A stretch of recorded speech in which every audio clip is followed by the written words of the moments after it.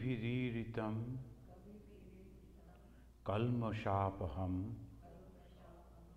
Sravana Mangalam Srimadaatatam Bhuvi Grinanti E Bhurida Janaha.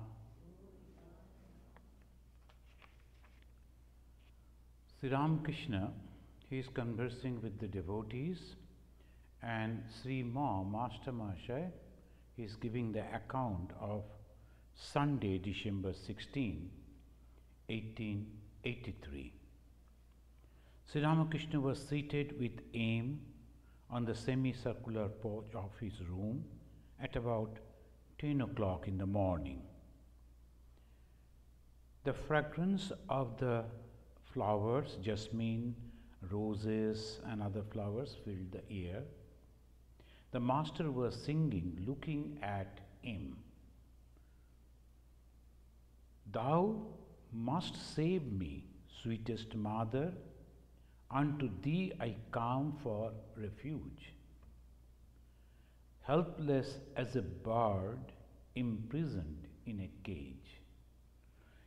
Immediately after this, he went into that mood and he said, but why? Why should I live like a bird imprisoned in a cage? Why? For shame? He was suggesting himself. So when we are singing the song, the most of the time, the idea of the composer or the singer, it comes. Here the person who is mentioned that he has composed this song, helpless as a bird imprisoned in a cage. He mentioned in that. So please come and help. Sri Ramakrishna is liking it. And there's another song, there's a very famous song in Bengali, Kali Kirtan. And there it also says that all my desires have not been fulfilled. And this world cannot love me, etc., etc. So, oh Goddess, please help me like this. So, as a young boy, I used to sing like that. After joining the order, when some of the senior Swamis, they asked me, do you know singing? Can you sing a song? So, in those days, there was no TV, of course, and maybe a little bit of radio. So, obviously, people themselves used to sing and that way entertain themselves. They asked me to sing and I was singing, Amar Sadhana Metilo, Basuna Purilo, etc. Shakuli Furaye Jayama, in translation, O Mother, Goddess, my life is coming to an end, but all my desires are still there. I could not fulfill those desires. Swami Shantarupananda ji was there. He was in Cherrapunji. And he immediately told, don't sing this song. This is not for you. Some people may be having this idea. Maybe they are praying to God to fulfill all their desires. But you have got all the desires. You are free. You don't have any desire except one, the God realization. Isn't it? I told yes, don't sing this song. Because the moment you are singing that song and understanding the meaning of it, naturally the impressions will be in your mind, and the subconscious mind, when those things will be there, automatically it will surface and make your character in that way. So one should be so careful about even the thoughts. So, Sri Ramakrishna is the great master, is a wonderful teacher, and he is the greatest guru. So he is always conscious when he is singing this song. Naturally, afterwards the people, his devotees, the followers, oh, Thakur has sang this song, so they will also sing. Most of the songs that Sri Ramakrishna sang and recorded in this book have already been sang and recorded by the singers, mostly. So that's why he is very, very cautious. Even in that, one should not, in the subconscious mind also, there should not be any weakness. But why should I live like a bird imprisoned in a cage? Fie for shame. As the master said these words, he went into an ecstatic mood. His body became motionless. Tears streamed down from his cheeks. After a while, he said, "O Mother," then he is teaching the right thing. How to pray, what to pray to God? He is praying. "O Mother, make me like Sita, completely forgetful of everything, body and limbs, totally unconscious of hands, feet, sense organs, only the one thought in her mind, where is Rama?" So that should be the prayer, that should be the attitude, and that is called the aspirants. They are trying to realize God, understanding God. So obviously, these things should not be there. Was the master inspired by the ideal of Sita to teach him? Master Moshe himself, he doesn't know what other thoughts are going on in the minds of the others. Otherwise, people are thinking. He himself was thinking in this way, is this for me? How to, because just we have read in the last class, that he was inspiring him, teaching him to be attentive. And here, just like the Sita, forgetting everything, and only one thought, that is, where is Rama? The yearning that a devotee should feel for God. Sita's very life was centered in Rama, completely absorbed in the thought of Rama. Sita forgot even the body, which is so dear to all. So when people think that I am going to realize God, these are the teachings. Are you ready? Here, at 4 o'clock in the afternoon, Mr. Mukherjee, a relative of Ramakrishna. Those who has read the biography of Sri Ramakrishna, they know about these people. Ramakrishna was very close to Sri Ramakrishna. He used to come again and again. He was a rich man, but he used to come to Sri Ramakrishna. Sri Ramakrishna used to teach him in a different way. And this gentleman, Mr. Mukherjee, has come, is his relative, in the company of a Brahmin well versed in the scriptures. So in those days, people used to read a lot of scriptures, particularly Bhagavad Gita and all that, and they used to visit the holy people. When they came to Sri Ramakrishna, this Mr. Mukherjee, he also, maybe that Master Mahashaya was not knowing his name. That's why he didn't mention that. And he only mentioned the last name, Mukherjee. And he is telling like this, "Mukherjee, I am very happy to meet you, sir." The usual courtesy. Immediately Sri Ramakrishna's reply. That is the uniqueness of Sri Ramakrishna. Not even a single moment he is unaware. Immediately God dwells in all beings. He never spent even a single word unnecessarily. Immediately he said, "You are coming to me?" No, you are coming to God. Then you see the next line, God dwells in all being. He is the gold in all. In some places it is more clearly manifest than in others. I am happy to see you, sir, meet you, sir. Immediately say, God dwells in every being. But in some places the manifestation is more. So maybe that within me the manifestation is so humble. Sri Ramakrishna is not telling, "Good that you have come, I bless you," never.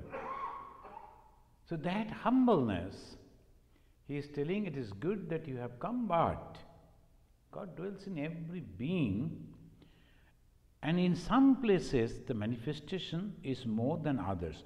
God dwells in the worldly minded, no doubt, but He is hidden there like the gold under deep layers of the clay. The gold is there in maybe in every being. That means Swami Vivekananda said each soul is potentially divine. And the goal is to manifest divinity within. So when I was coming back from Dallas, Texas, the one lady was sitting just by my side and she was reading a lot, maybe the storybook, I don't know. And I was reading a philosophical book on Vedanta. Perhaps she noticed. Because 2 hours flight, what do you do? And only 1 cup of black coffee they will supply and nothing else. So, okay. So we were reading that and she noticed and then said, what is this, etc., etc. Then I told her it is Vedanta. And Vedanta, what is Vedanta? I told her it is Hinduism actually. She has heard the name Hinduism, the word Hinduism, and not very clear idea about the Hindus. So what is this Hinduism? I told it is Vedanta that I am studying, and in one word Vedanta is, each soul is potentially divine. That's all. That is Vedanta. Veda Anta, the knowledge of the whole Veda, is only half a sentence. Each soul is potentially divine.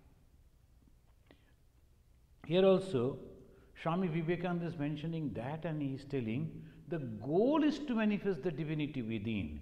What should be the goal of every human being? Only to manifest that which is there within, that divinity. So Sri Ramakrishna is also mentioning this, and then he said, Mukherjee is telling, sir, what is the difference between worldly and otherworldly things? So, whoever comes to me, I say always read Gospel. Why? Because so many varieties of questions and the wonderful answers, you will have a clear idea about the spirituality, religion and spirituality. And then, of course, the other books. So this Sri Ramakrishna is immediately giving a wonderful reply. What is the difference between the worldly and otherworldly things? Sri Ramakrishna, this is, while striving for the realization of God, the aspirant has to practice renunciation, applying the logic of neti, neti, not this, not this. Not this, not this, but after attaining the vision of God, he realizes that God alone has become all things. So that is called Vijnana. Jnana, Vijnana. So he is not only conscious about the God, he is conscious about each and everything is nothing but God. It's very, very difficult to not only to understand, but to accept too. Why? Even the young Narendranath, of course he was, I think 18, 19 years old by that time, he could not accept this when Sri Ramakrishna told, you see this temple, this goddess Kali, that cat over there, and the lady standing outside, each and everything, all the utensils that are used for puja purpose, worship purposes, that is also nothing but God. So it was very difficult for him to digest. So he came and he was having a nice fun with another gentleman and Pratap Chandra Hazra, and he was telling, oh my God, what this man is telling. Even the utensils are also God. You know that wonderful incident that happened that time. Sri Ramakrishna came and touched Swami Vivekananda, Narendranath. He didn't touch the other person, Pratap. He only touched Narendranath, because though doubt was there, but his mind was pure. And he was not bound by anything. Because of the moment he touched, immediately all transformation. If you read the biography of Swami Vivekananda, 3 days and 3 nights, he was in that mood, enjoying the Advaita. everywhere nothing but the consciousness. Can you imagine? No one will be able to, even if Sri Ramakrishna comes and gives that knowledge to us, how many of us will be able to understand that, digest that and live with that? It is impossible. So the preparation is necessary. So here Sri Ramakrishna is telling that while striving for the realization of God, aspirant has to practice renunciation. But after the realization, he will see everything is nothing but the same God. Then he is giving the example, the buttermilk and the butter. He is giving the examples how the Ramachandra, he was thinking to renounce the world. Then their family guru, Vashishta, he came and he told, you argue with me? Where you are going? You are going out, leaving the home? Where you are going? In this world or seclusion? Each and everything is nothing but the same God. How it is possible that you will go beyond any place where there is no God? So that is the wonderful idea. And afterwards, that Narendranath who laughed hearing the words of Sri Ramakrishna, and he was commenting, oh, this man has lost the mental balance. He, after the realization, his own realization, he wrote, in everything there is nothing but God. तुझसे हमने दिल को लगाया, जो कुछ है सो तू ही है. I have attained my mind with you, and then I see you are everything is nothing but you. Jo kuch hai, so tu hi hai. Narendranath used to sing this song, but he is never to accept the meaning of it. Sri Ramakrishna, he told, hey, you used to sing this song and you are not accepting it. So God has become everything. This is the wonderful idea. The conception, there is no difference. Afterwards, when Sister Nivedita, the disciple of Swami Vivekananda, she wrote a wonderful mastery foreword of the complete works of Swami Vivekananda. If you read that foreword written by Sister Nivedita, the complete works of Swami Vivekananda, in one place she is mentioning that in him, to him, the secular and sacred, no difference. Sacred means we sit over here, this is puja and all these things. And secular, that I am driving, I am working in the field, or I am doing a business, or this and that. All secular things, not godly things, the worldly things. For him there was no difference. Why? Each and everything is nothing but the manifestation of God. When I am talking with a person, I am talking with God, I am in the presence of God. When I am eating, I am sleeping, I am going, can you imagine? That is called the presence of God in every step. So here Sri Ramakrishna is encouraging. Then he is mentioning what Brahman is cannot be described in words. Why he is talking about the Brahman? Because he is not talking about the God, he is talking about the Brahman, and it cannot be described in words. Everything has been polluted like food that has touched the tongue. That is, everything has been described in words, but no one has ever been able to describe Brahman. We have read this thing again, in the before also, again and again. He is mentioning this. The Brahman cannot be described. Why? It is beyond the time, space and causation. Whatever we are understanding, we all understand the name and form. Without the name and form and the time, we cannot understand anything. If there is no name, a star or something which we see, if there is no name, we are confused. And that's why immediately after the discovery of a star or something, Immediately the scientists, they give a name and a number so that we can remember it, and oh, acha, this is the number, we read about that. Or this is the name, we know, read about that, we know about it. Or otherwise, something which is unknown. Even sometimes an animal coming over here and we can't understand what is it. Is it a cat? A cat-like? Sometimes it comes. So immediately we think, oh, that is something confusing. I don't know that particular animal. The feature is known to me, but is not the name. So I am confused. I ask people. So then when they give the name, oh, is it like this? Okay. So the name and form and the time, that is in somehow in such a way in our conception, we cannot go beyond that. And Brahman is beyond that. So how to describe Brahman?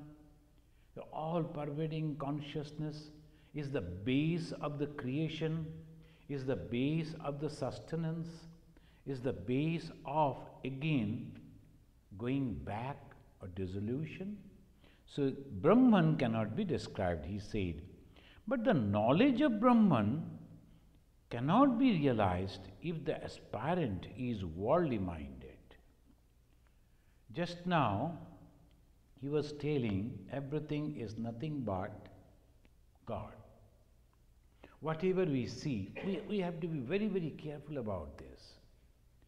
Whatever we see is nothing but God.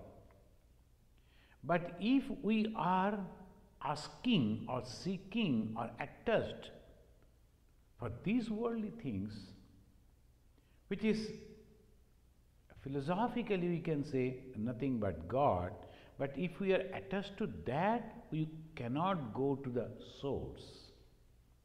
That is the main thing. If you have to go back to the source, then you have to cut the bond or attraction or attachment or desire of all these things. That is a manifestation of the God, but that is not God. If you read the poems of Swami Vivekananda, there is one poem, very nicely, as in English, that poem. One lady, she was listening to Swamiji on the Vedanta. Then afterwards she wrote to Swamiji. That means everything is God, right?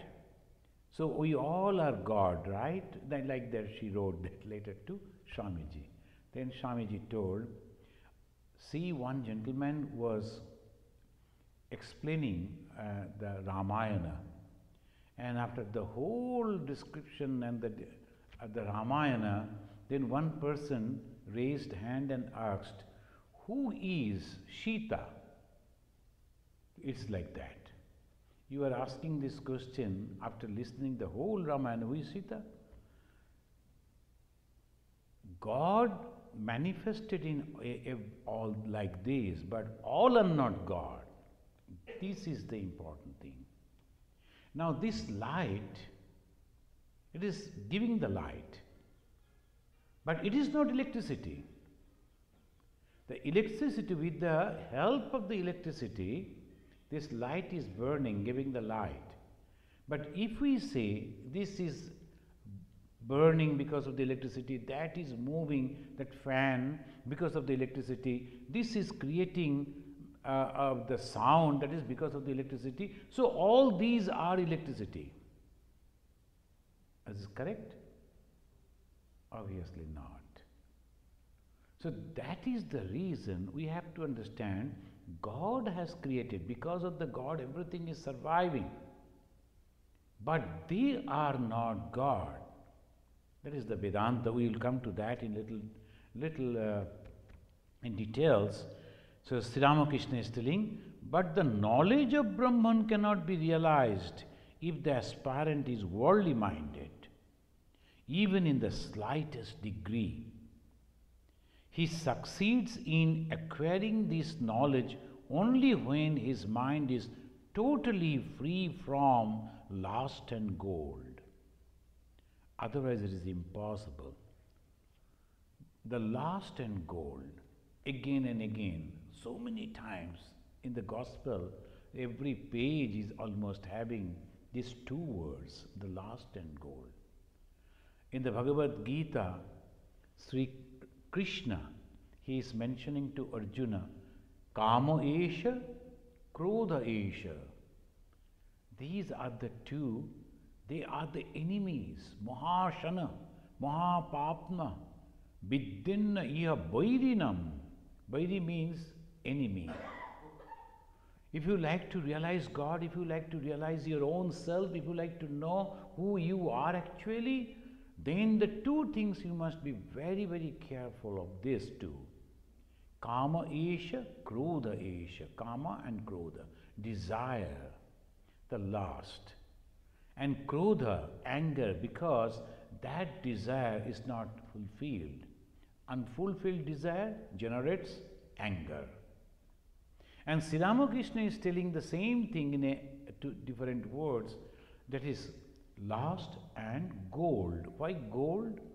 Because without the gold or the money, you cannot satisfy all your desires. So he said in this way. He is telling in that only thing, that totally free from that. Then he is telling, addressing Mr. Mukherjee, Sri Ramakrishna said, this is very interesting, he is telling, you are rich, but still you call on God.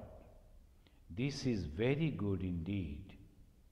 It is said in the Gita that those who fall from the path of yoga are born in their next birth as devotees of God in rich families. And here Mr. Mukherjee is quoting the line from the Bhagavad Gita. Who can quote? Or what's called that? Birbala is not here, otherwise Birbala could quote. So this is that who says that the yogi, when the Arjuna was asking this question, someone is trying to realize God.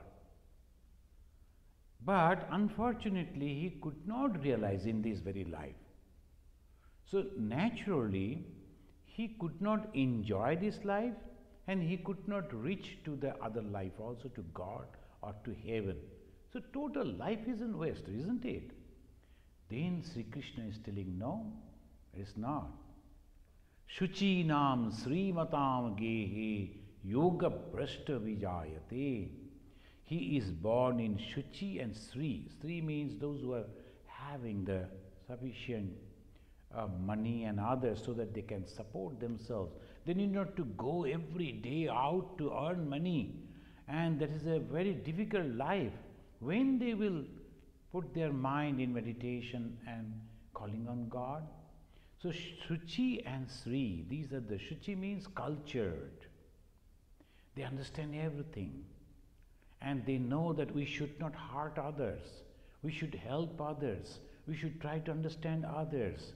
We should learn how to live with others, with all the different type of opinions. That is culture. And Sri, that is also there. Suchi nam Sri matam gehi. When Sri Ramakrishna mentioned, then Mukherjee quoted that particular line. Then Master Sri Ramakrishna with a smile. What's wrong in that? Now, this is another thing, line. The God, if he so desires, can keep a Gyani in the world too. Sri Ramakrishna is mentioning, God, if he so desires, can keep a Gyani in the world too. Now, understand that this is the important thing. The Sri Ramakrishna is just mentioning it. Gyani also can stay and can live in the world because as the will of God. This moment he is telling these worldly things are all temporary.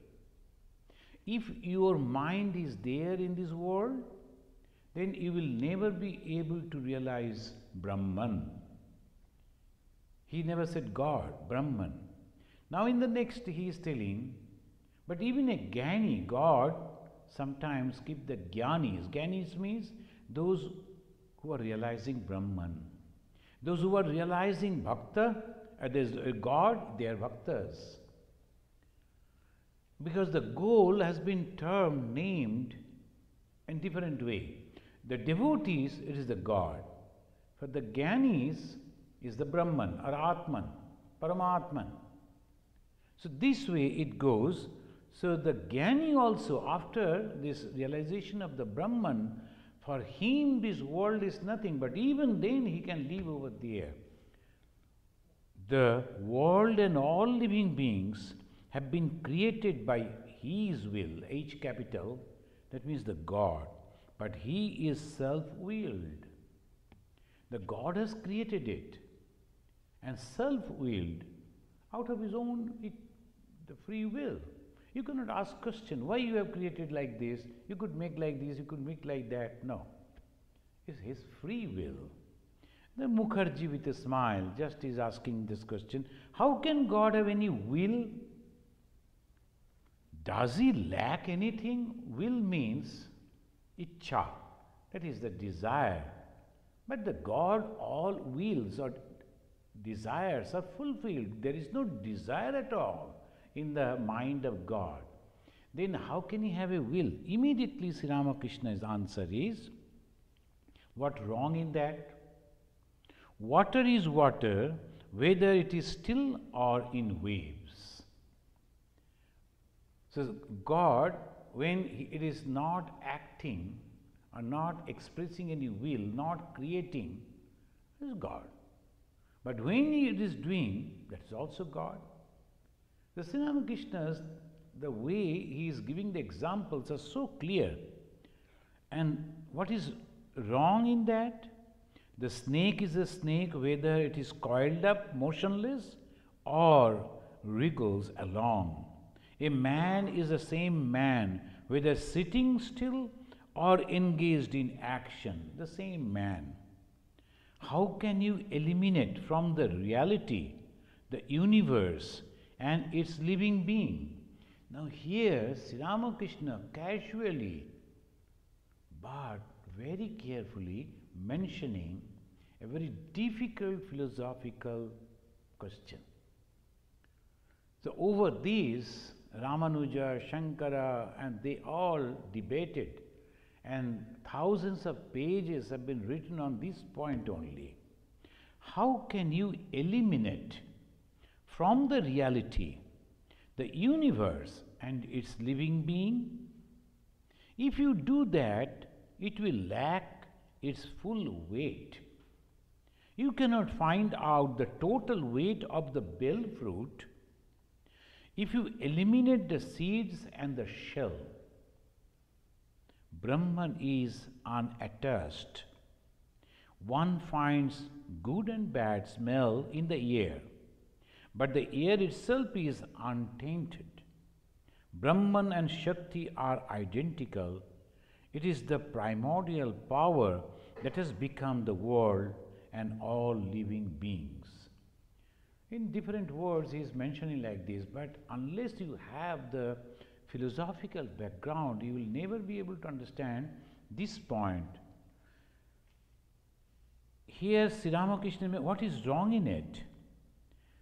Is the same man, whether sitting or still engaged in action, who has created in the Vedanta philosophy. You all know, in the Vedanta, that is the last part of the Veda, that is the knowledge part. But in Vedanta again, that small word Vedanta, there also again the three schools are there, three major schools. In total there are 6 schools. But major, Dvaita, Vishishtadvaita and Advaita. Dvaita completely, they believe that God is completely different. God has created this universe, including us, and we can in no way reach God. If we are going on praying and trying to please God, then maybe someday He can ask me to go near Him, stay near Him, and bless me with some other things. that much, but I can never become God. That is the idea. And the Semitic religions are also following the same. Majority of the people, they think in that way because this is very easy to understand and very easy to conceive. There is someone who is creating and someone who is giving the punishment or reward and someone who is looking after all our actions. Very easy to understand. And so the most of the religion, they grew up in this Dvaitism. Here we find Sri Ramakrishna is telling like this, and Shankaracharya, it became very difficult for him to give the answer how the God has created this universe. You all know, those who are attending regularly our philosophical classes, that the three answers are to be given. Who is the creator? What is this creation? And what is the relation between the creator and the creation? Though obviously, oh, God has created it, and don't question, just accept it, believe it. It's not like that. In the Hinduism, every step you have the right to ask question.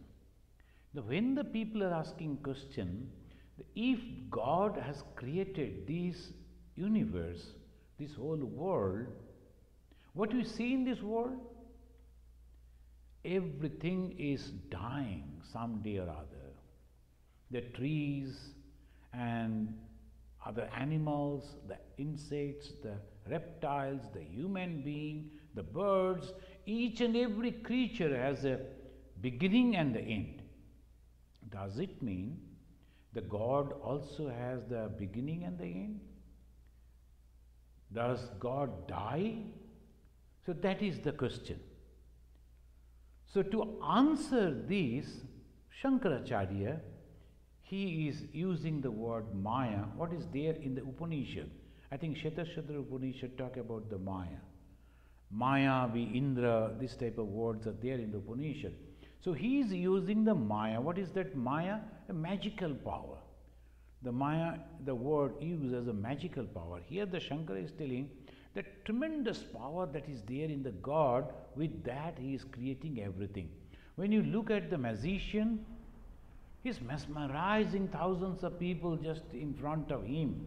Alone a person is coming and he is showing his hand, there is nothing. Suddenly out of his palm comes out two pigeons and flying, the living pigeons. How could he do that? The people are appreciating that, and when what they see it, but it is so difficult to believe it. Because from the bare hands which nothing was there, suddenly the pigeons are coming, living pigeons, and flying all around. How it is possible? Has God created this universe like that power? So that is the question. So Maya is considered as the will of God. For God, Maya is only the will to create the appearance. It does not affect God, does not deceive him, as Bhagavan Sri Ramakrishna was mentioning. Though there may be smell, bad and good smell in the air, but air by any way is not affected by that. It just flows, and where there are bad things, it takes the bad smell and goes again the good things. Flower garden, the good smell. So like that it goes. It is no way is attached to that. Similarly, God is creating. Those who see many objects instead of one Brahman or God, for them Maya is an illusion producing out of ignorance, called avidya. Shankara, he is giving this example to justify, to philosophize that you have to give the reply. Everything that we see in the creation is temporary. If it is so, whether the creator is also temporary, like the carpenter and his woodwork, whatever the woodwork that the carpenter does, that also gets destroyed, carpenter will also die. Is it like that? that there is an end of God, someday God will also die. That is absurd. So obviously from the philosophical point of view, it is completely absurd. So he says like this, those who are seeing many things instead of one, for them Maya is having two gifts, terrible gifts. One, ajnana with double function. Maya is creating the ajnana, the ignorance, the nescience. And it is having two double action, double functions. What is that? One is concealing the real nature of Brahman. And second, making him appear as the world. This is the perfect answer. So the Vedanta, we follow Advaita Vedanta. In Vedanta 3 schools, we go for the best one, the Advaita. Though Bhagavan Sri Ramakrishna is talking like this, everything, but he is an Advaitin. Swami Vivekananda composed that beautiful the hymn about Sri Ramakrishna, Advaya Tatta Samahita Chittam. His mind is full with the knowledge of Advaita, the oneness. And again, Ma Sharadamani Devi, she also said, when there was a controversy, Swami Vivekananda, he established an ashrama with the help of his 2 British devotees, Captain and Mrs. Xavier, a beautiful ashrama on the Himalaya. There, in that ashrama, he said, this is for Advaita. Those who are capable, they should practice.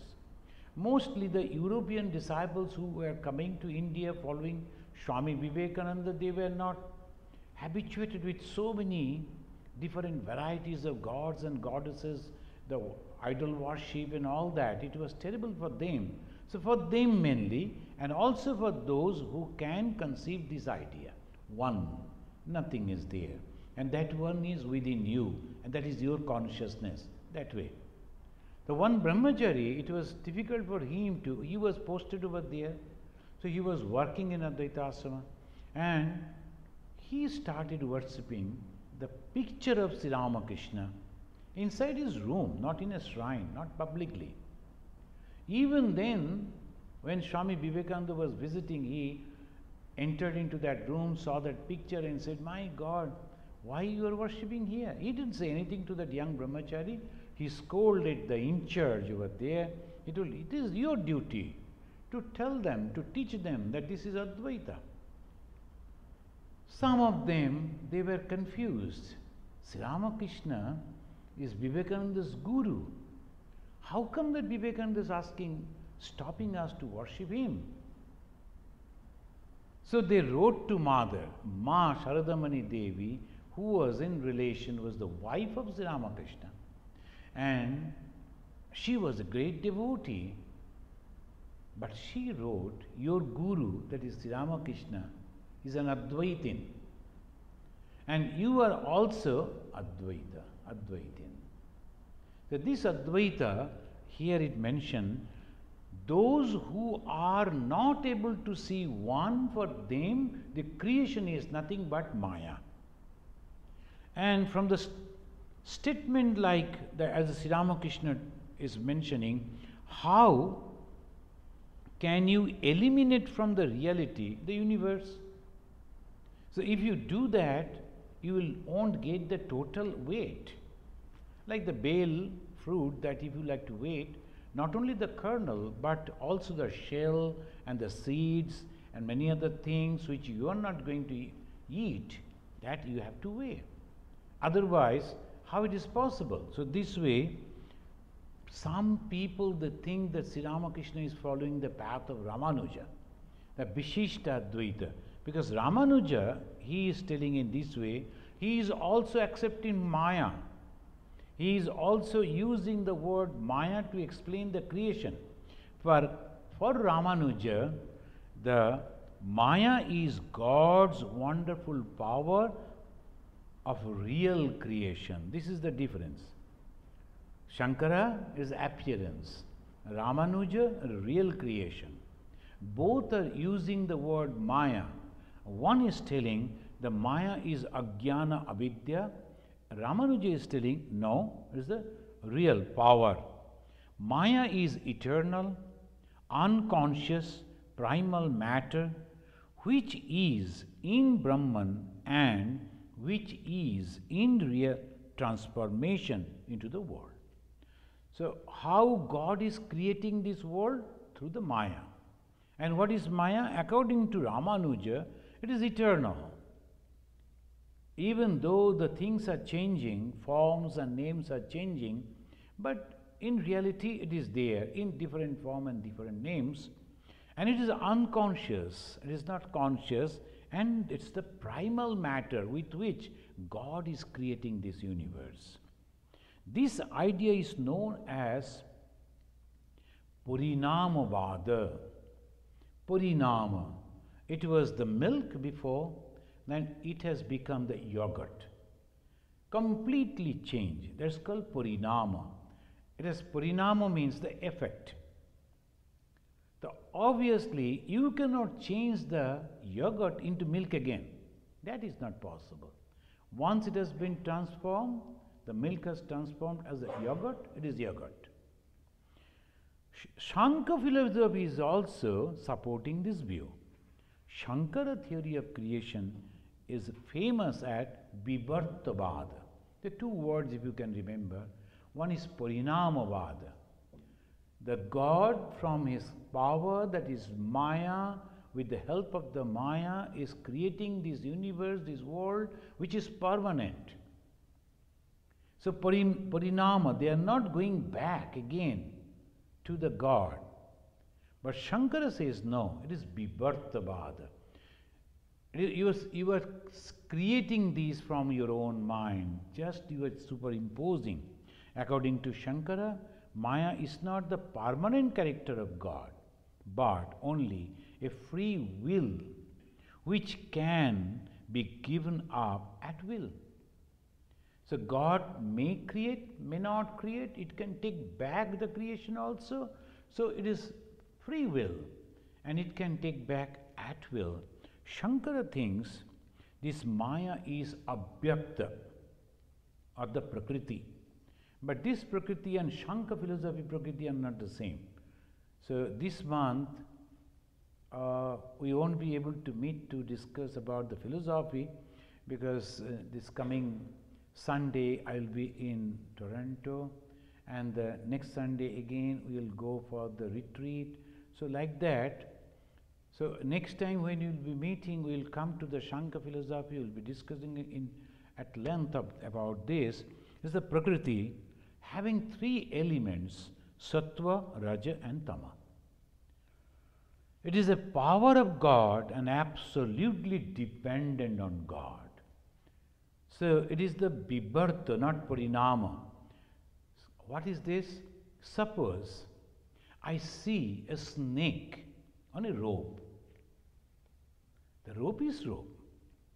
Only I am thinking that it is a snake. As long as I am thinking that rope as snake, the snake exists. But the moment someone comes with a light and show that this is the rope, you need not to be afraid of, it is not a snake, snake vanishes. So this is the difference. One is permanent. Ramanuja said when the rope becomes snake, it becomes snake. It will never become rope. Parinamavada. But Shankara says Vivartavada. You are concealing and superimposing something else. It was rope all through. Rope never became snake. It is you who close that with your ignorance and superimpose on that snake from your idea because of the similarity. So it became snake to you, not to all. The one who sees this world is a world to him, not to each and every one. When a small little girl is playing with her dolls, the dolls are speaking to her, and she is clearly listening to those And the doll is telling, I am hungry. So she is arranging food for the doll and the water for the doll. Can we, the grown-up, when we are sitting all around looking at her play, we say it playing. She is playing with the dolls, but for her, it's a complete reality. Similarly, when we are looking at this world and thinking that this is real, it is real to you, not to Sri Ramakrishna, not to Jesus, not to Chaitanya Mahaprabhu, not to Shankaracharya. Why? They are grown-ups. How? By knowledge. So when we are by knowledge grown up, then we can think, oh no, this is not like that. Just now if we say, now as because we are reading the Shankaracharya, I deny this world, that will be, I don't think is real, because that is not originally coming out from your experience, knowledge. That is exactly what Sri Ramakrishna will be mentioning. Maya is nothing but lust and gold. That again is the coined word. A man attains yoga when he has freed his mind from these two. Now Maya, he is creating this world. What is that Maya? And according to Sri Ramakrishna, the lust and gold. Because the time that he was leaving, people were all the time thinking about the money. Even now, the modern society, always hankering after money. Knowing that he is going to die someday, even then he will be going on accumulating money in the bank, and ultimately he will never give that money to anyone. When he dies, bank people are very happy. Oh, has he passed away? And let his soul go to God or anywhere, we don't want. So that way they will be thinking the bank has got that money. He earned, he could not enjoy. He earned, he could not donate. He earned and he suffered. Why? Wrong conception. I am going to leave. That is, Sri Ramakrishna is telling, the self, the supreme self, is the magnet. Now he is concluding, the individual self is the needle. The individual self experiences the state of yoga when it is attached by the supreme self, attracted by the supreme self to itself. Now this needle is constantly, it is getting the pull from the supreme self. Why you people have come over here today, this evening? Why people are visiting the temple? Why people are reading the philosophy and the scriptural books? Why? Because something within them, they are thinking that something is there which is permanent, which can give me the peace, happiness, joy. And Sri Ramakrishna is telling that is the supreme self. Because this thought is coming within your mind, know it for sure, to some extent you are free from the clay which is covering that needle. And that is the reason the needle, though constantly the magnet is drawing towards it, it cannot go. The Sri Ramakrishna is giving, the individual self experiences the state of yoga when it is attracted by the supreme self or itself. But the magnet cannot attract the needle if the needle is covered with clay. It can draw the needle only when the clay is removed. The clay must be removed. Then Mukherjee is asking, how can one remove it? So this question and the answer we will again listen. That is very important question, how to remove the clay. In the next class again we will discuss about it.